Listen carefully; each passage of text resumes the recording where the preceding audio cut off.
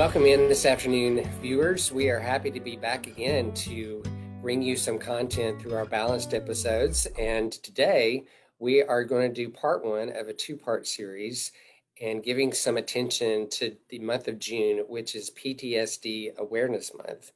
And so we're very grateful to be able to have some content that's been put together by the Veterans Administration. We'll get to that in just a moment. But first, I want to introduce our counselor who's going to talk through this because she's the one with all the knowledge and the experience of working with this.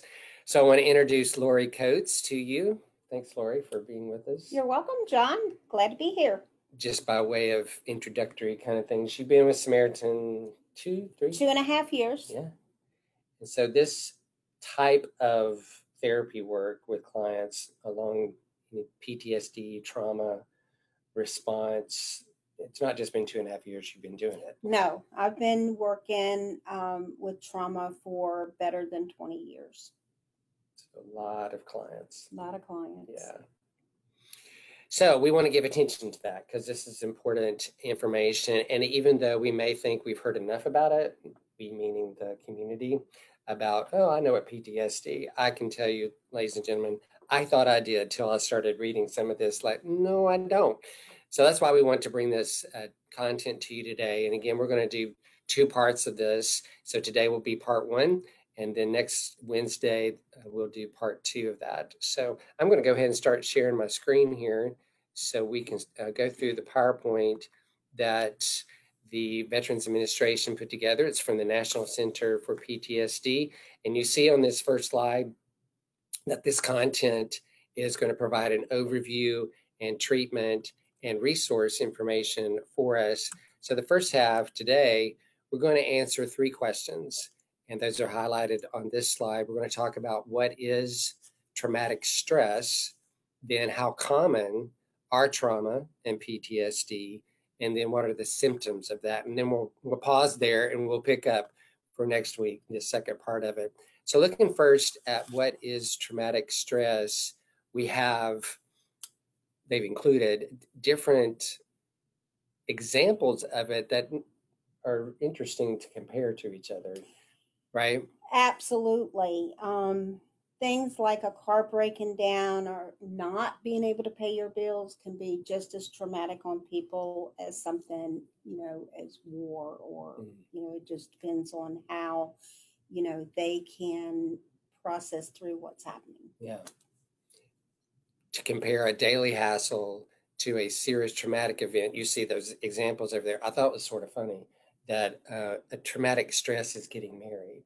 Oh, getting married absolutely can be a traumatic stress. I don't know that it has to lead to PTSD. No, not necessarily. I mean, not all traumatic stresses will lead to PTSD, right.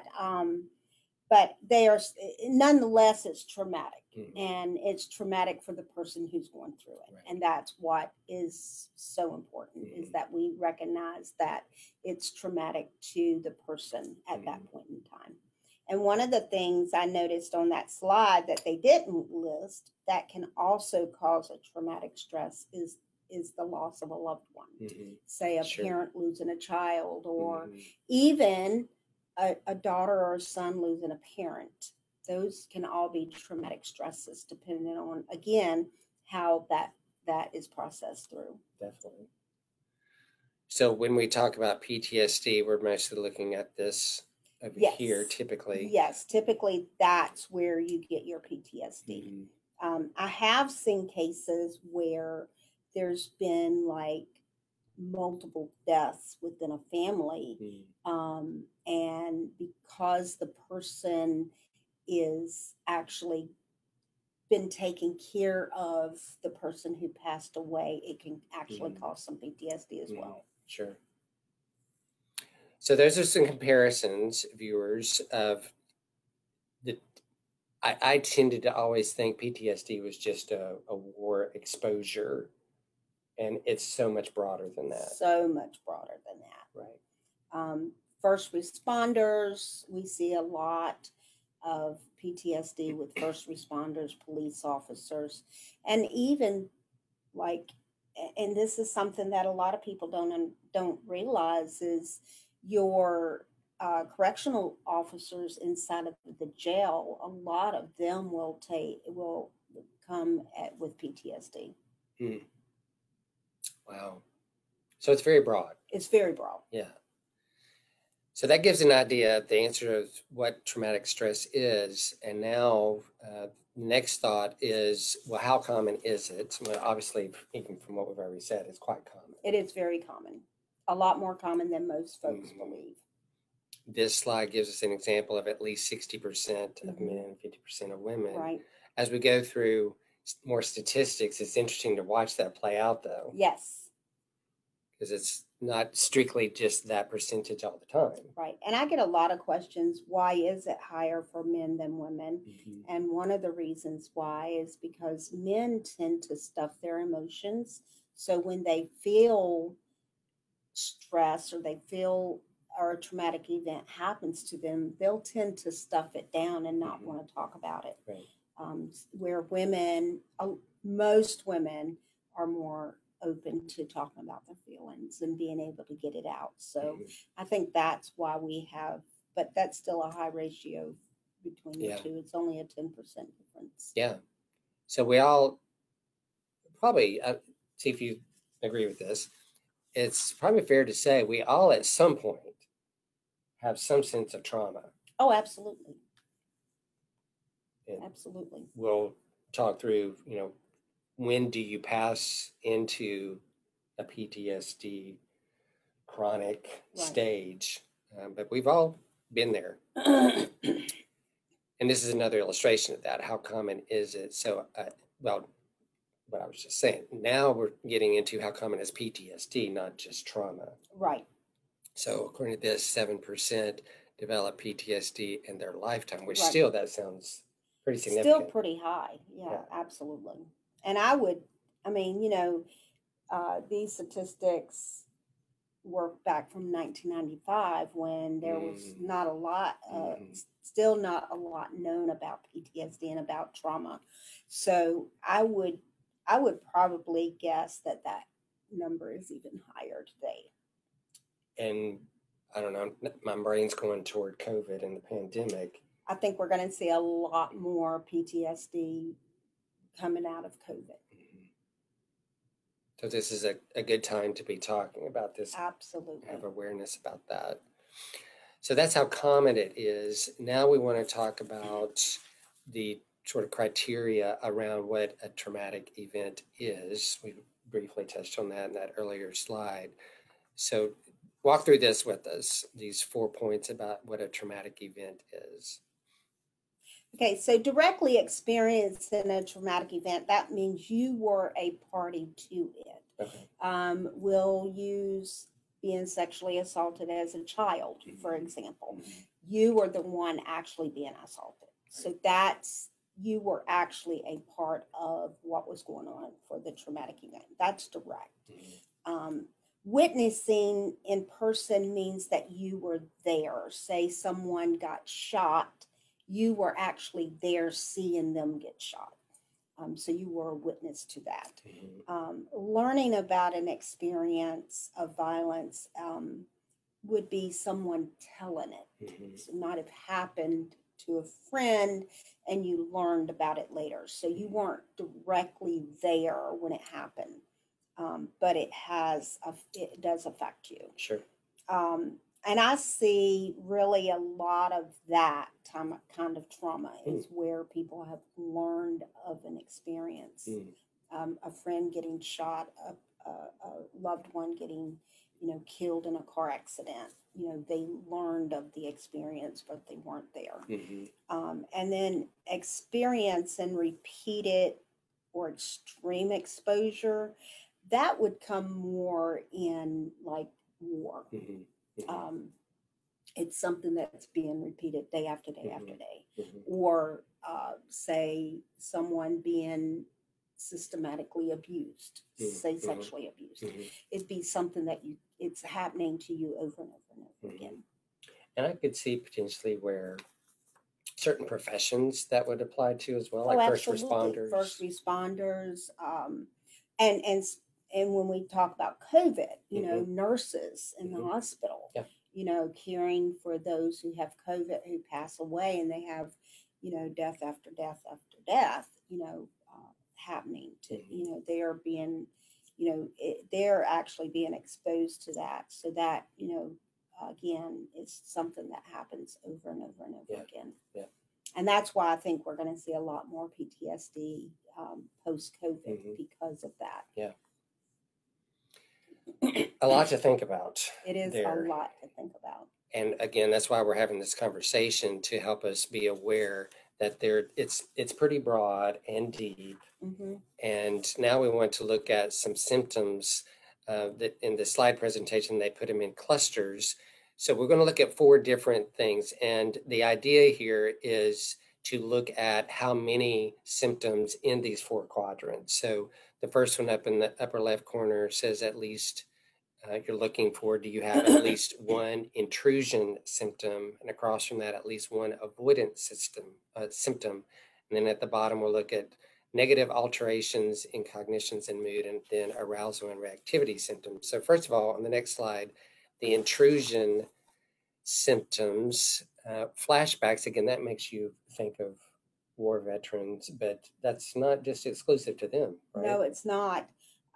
People, again, going back to, say, someone who's lost many loved ones or several loved ones within a short period of time, and say, I'll give you an example. You have a man who lost his father, lost his wife, all within a 6-month period, but he was taking care of his wife who had cancer and died from cancer.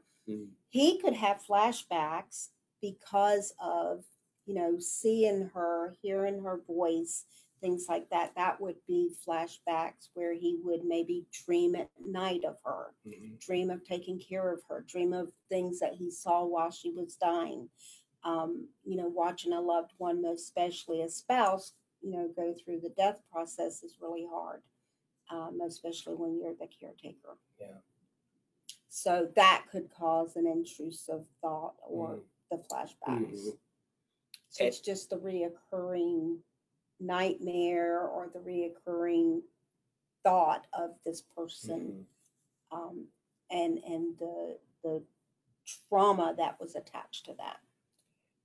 And I've read, I don't think it's in this PowerPoint, but as far as triggers, there are things: sight, smell, different Anything things. of any one of your 5 senses can trigger a flashback. And absolutely. That could happen at any point. You don't know when it's coming. No, you don't. And that's why it's so hard to prepare people who suffer from PTSD. So what we do in the clinical field is we, instead of trying to prepare them, is we help them recognize what they are and then how to cope with them when they happen, because we can't stop them from happening. So we just can prepare the client for when it does happen, how to handle it, how to process through it. So that's one symptom that we can look for. The second one is avoidance, avoiding different memories, thoughts, feelings. And men do this quite well. Don't we? Yes. Yes. Yes, you do. We get degrees in it, you would think, like it should hang on the wall. Right. I have a degree in avoidance. Because men are typically stuffers, it's a lot easier to avoid.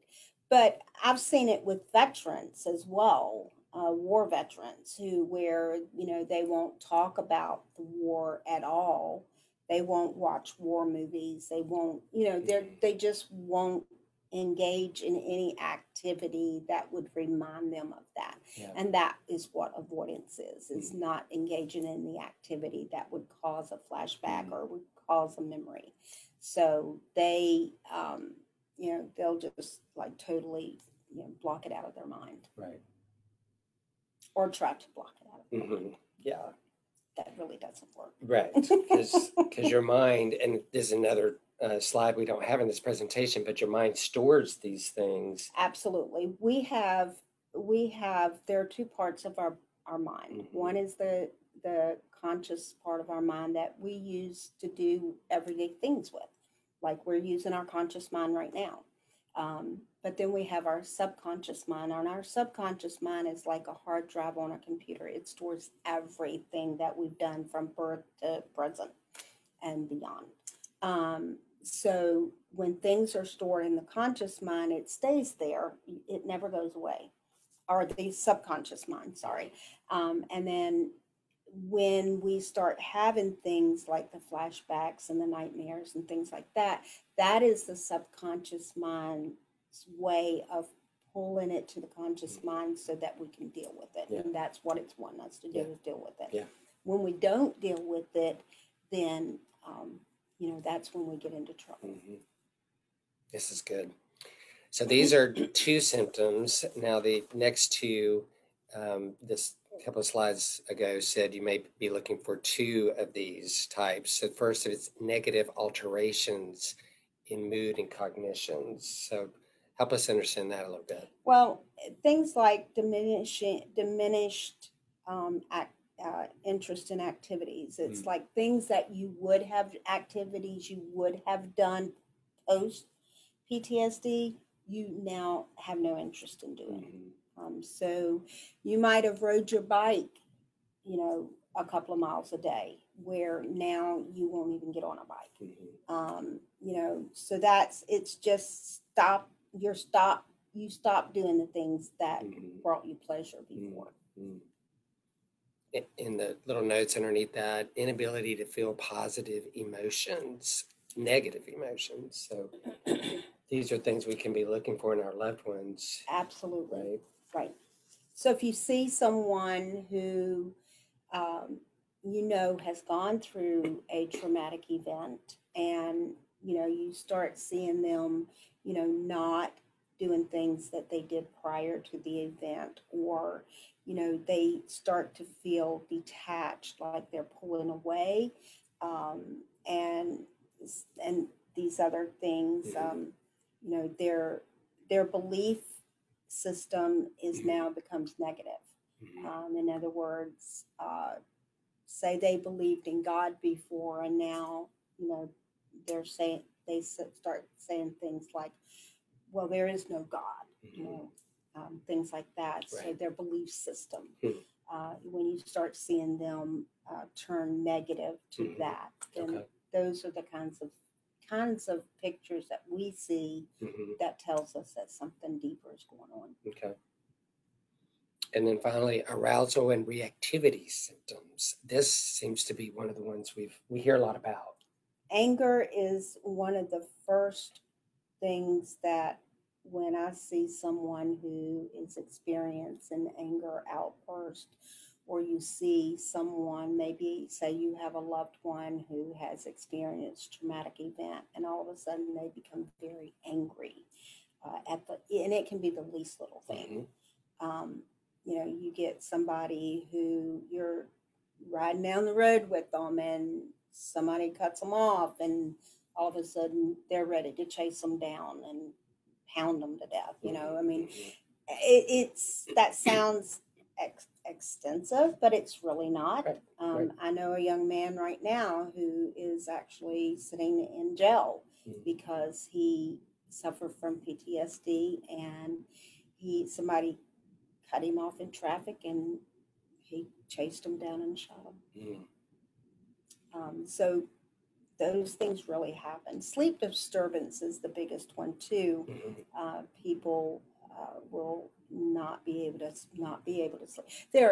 It's not that they can't sleep, they're afraid to sleep. They're afraid to go to sleep because they're afraid of what's going to happen when they do go to sleep. So they have a fear of actually going to sleep, so they don't sleep. So those are some of the things. Hypervigilance is another one. Hypervigilance is when you're constantly looking, you're constantly always watching around you. To the extent that it becomes unnormal or not normal. Right. So those are kinds of things. Concentration is affected. People start having problems concentrating, sometimes on the least little thing, or they'll repeat something that they told you because they can't remember that they said that. Well, this is really helpful to us to know what we can be looking for that is going beyond just normal trauma, Right. and it's chronic and it's Yes. not going away. So to repeat, most people do not develop PTSD Right. following trauma. So this slide gives a comparison of lifetime PTSD versus current PTSD. I find this quite interesting, back to the percentage about men and women, because when you look at this, it looks different from Yes. that. What is this slide telling us? Okay, so lifetime PTSD is, it's something you're going to endure the rest of your life. It's not going to go away. Mhm. All you can do is manage it. Mhm. It's like having chronic depression or generalized anxiety disorder, or what we used to call thymic anxiety. Is where it's something that you're going to have the rest of your life. It's Okay. something you're going to have to deal with. It's like having diabetes, something you're going to have the rest of your life. Okay, so it's something you have to deal with. Now, on this slide, men have less lifetime PTSD as opposed to women. Women have usually longer lifetime PTSD. Why do you think that is? I don't know. I really don't know. I would say that because women, I believe women are more emotional. Yeah. Is probably a contributor to it. Yeah. Because they are more emotional. Mm-hmm. And then overall, you can see that both men and women overall comes up to Sure. Almost 8%.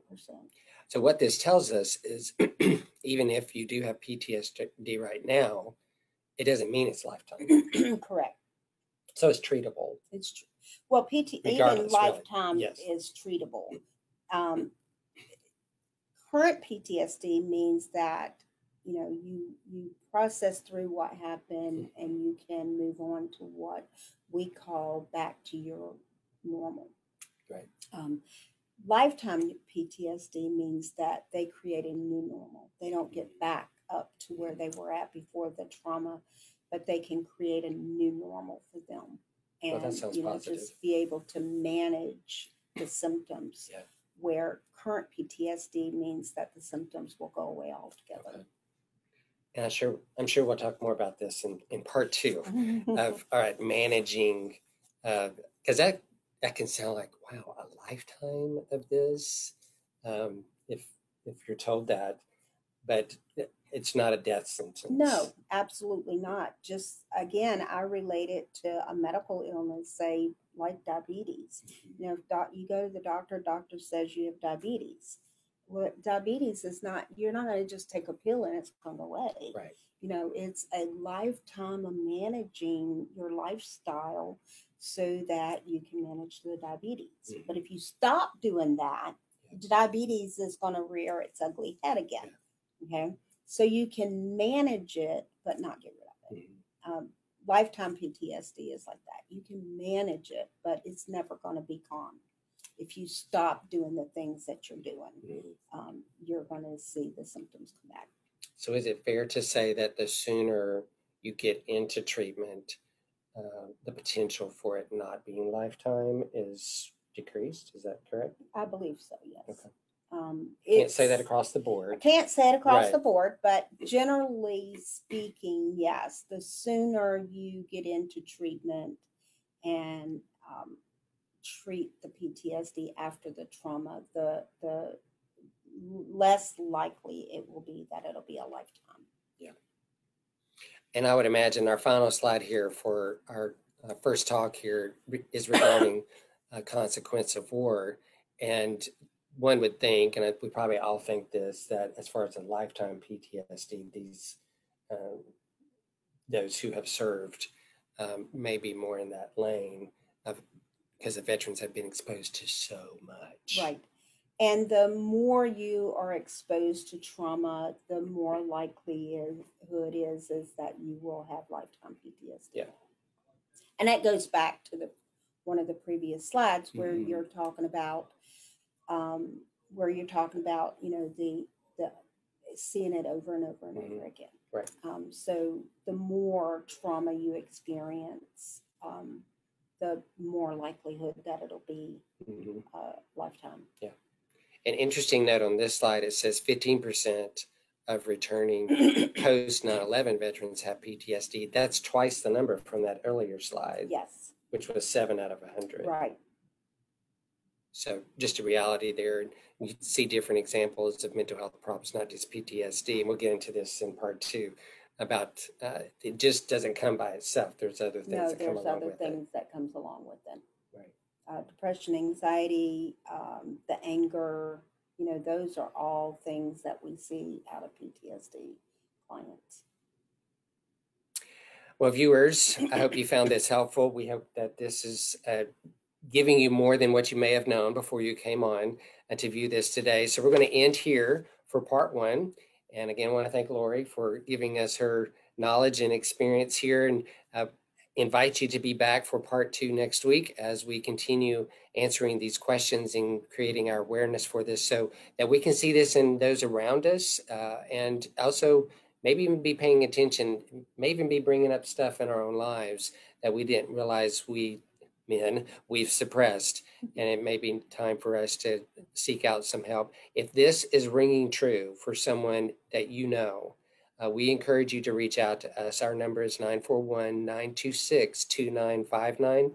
You can also look us up at SamaritanGulfCoast.com to get more information about our services and our wonderful counselors like Lori. So thanks for tuning in today.